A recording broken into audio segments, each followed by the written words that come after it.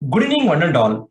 Welcome to Leaders Connect, an online leadership community for a special 50th episode where leaders create more leaders, organized by the Mass Leadership. My name is Yugandhar, currently working in Everest IMS Technologies as HR executive. Leaders Connect is started with the specific objective of creating 1,000 plus leaders, where all the working professionals and business people share their real-time challenges, either leading self, leading others, the business on our website www.themassleadership.com.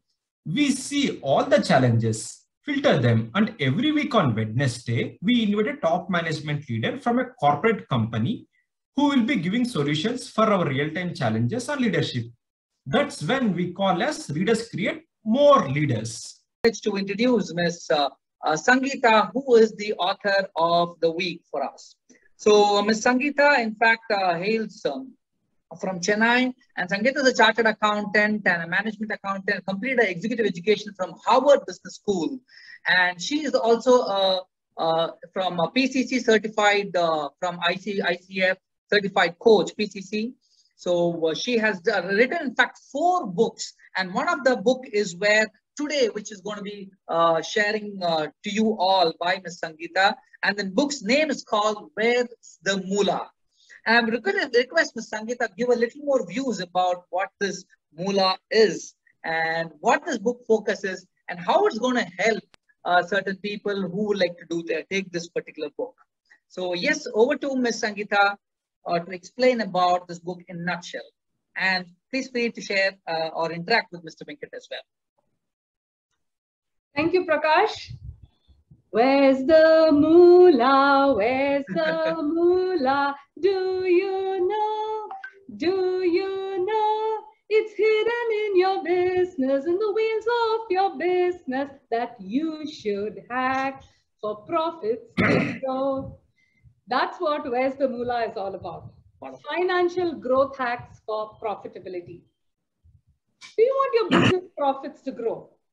And if so, how can you contribute in whatever role that you're performing? How can you enable the business to get better? Super. You know what I say? There's so much of efforts that are gone into building a business. And yet, many times one is left with the feeling, has it been worth all my efforts, my sweat, my struggle? Because the financial rewards sometimes do not commensurate the efforts that have been taken. True. So it was at this time that Sage Publishers, they got in touch with me and they asked me, how can you help businesses to grow by combining your finance knowledge and experience as a business coach? Super. So, the power of questions. So that's what set me thinking. And I decided, how can I break it down? Because my strength, I believe, is to make it simple. So the questions I asked myself was, how can each business function contribute to the success of the business? And what if businesses could pivot on finance for their growth? And what can be some of the easy, simple, actionable pointers that the team can take to help the business grow? So the culmination of these thoughts is what has resulted in Where's the Moolah? So what I have done is I've taken the 8 different business functions and created hacks around it on what actions can be done. And if I were to put it in a nutshell, like how Prakash requested, I call it the 5G strategy. So that is, start with your goals, generate the kind of actions that needs to be taken. And the 3rd G will then result in growth. And the 4th will then lead to the goodwill of the business. And of course, the last G will be the gain that the business gets, right? So what other contents does the book have?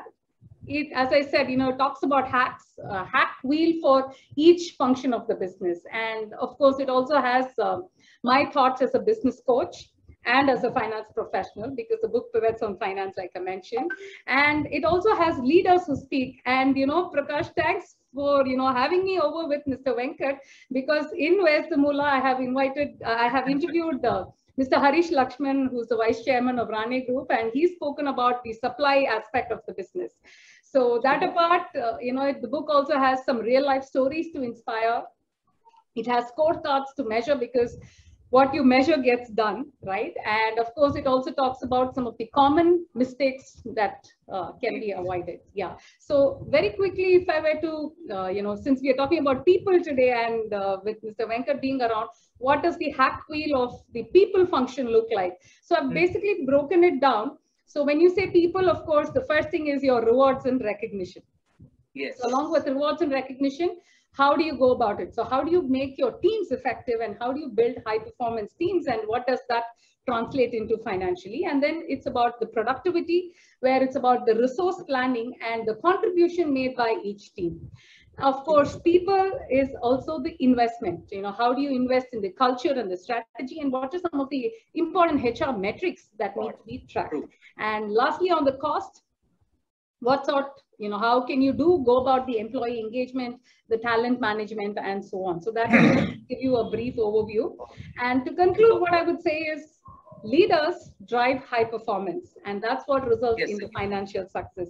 So I say HP for HP, high performance for high profits, and that is what it is all about. Yes.